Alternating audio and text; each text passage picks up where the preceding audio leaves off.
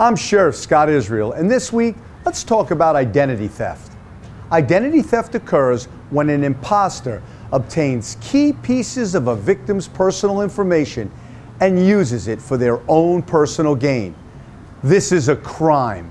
With just bits of information, identity thieves can access medical records, obtain credit cards, and even get loans in an unsuspecting victim's name.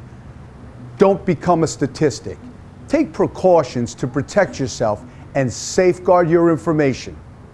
Keep your sensitive information in a safe and secure location. Never give out personal information over the phone. Do not throw bills, bank statements, or other documents in the trash. Shred them instead. Use our Identity Theft Prevention Shred-a-thon service. This is a free service where the Broward Sheriff's Office shreds and securely disposes of your sensitive documents on the spot. For more information on preventing identity theft, visit our website, sheriff.org, where you can find the location of our next Shred-a-thon. Remember, if you see something, say something, because we're more than just a sheriff's office. We're part of the community.